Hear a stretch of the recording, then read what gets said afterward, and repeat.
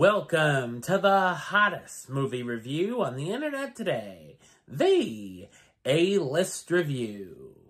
I'm your host, the Game Changer, Wes Troop, and I'm on vacation this week, so I thought it would be a great time to hop into the A-List archives and check out some of my older reviews.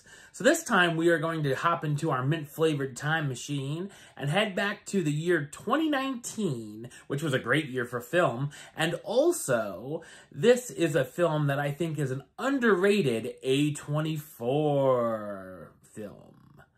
My review of the 2019 drama, The Farewell, coming up now.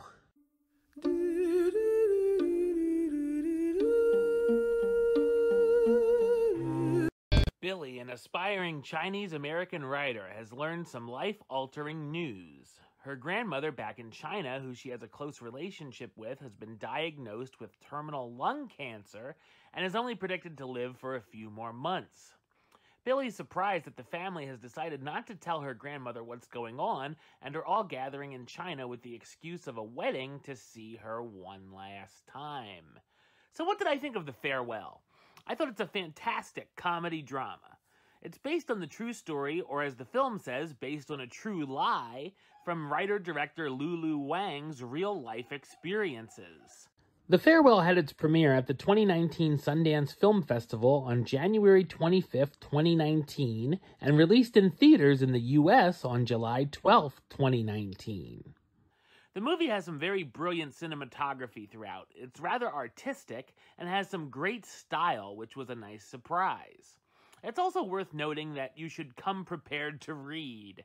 I didn't realize that about 90% of the film is spoken in Chinese, and subtitles are present, which wasn't a huge deal for me, but I know that can be a deal breaker for some. The score is tremendous as well, and is one of the most memorable I've heard all year. I also discovered a lot while here, as well as dealing with the Chinese culture and finding out it's a tradition that the family doesn't let their older loved ones know about their time they have left so that they can remain happy in their final days. Of course, we learn more about other traditions as well leading up to the wedding. The film is very emotional throughout, and as I have a very close relationship with my grandparents, so it hit me very hard in the feels, especially with the touching moments between Billy and her grandmother. It's also interesting to see the other family members dealing with the situation in different ways, and start to question if they should say something to her about her illness as they start to struggle with the secret. I laughed out loud more than I expected to, as there are some very funny moments thrown in to give us some breathing room. The film really gets the tone and blend just right. There's also a number of intriguing conversations and arguments between the characters during the celebration, dealing with Chinese versus American culture. The characters are all relatable, felt real, and while there's a number of them, all had a reason to be in the story. Awkwafina gives a fantastic performance here as Billy Wang, the struggling writer who goes to China to say goodbye to her grandmother one last time. It shows that the actress can do great work with more serious material as well as comedy. Also in the cast, Tsai Ma as Haiyan Wang, Billy's father, not sure that if she should go to China with them, Diana Lin as Lu Zhan, Billy's mother, who begs her to keep the secret, and Zhao Shuzhen as Nai Nai, Billy's caring grandmother who's thrilled about the family coming together for the wedding.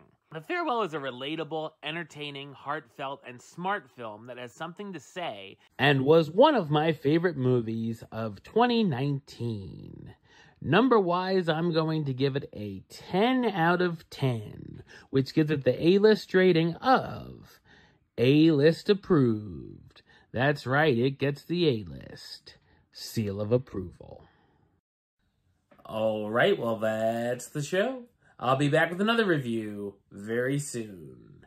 But until then, don't forget to like, subscribe, and comment right here on YouTube. youtube.com/westside515. Like the show on Facebook, facebook.com/WesTroopAlist.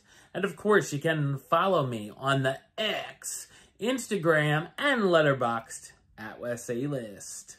Until next time, Troop. Out.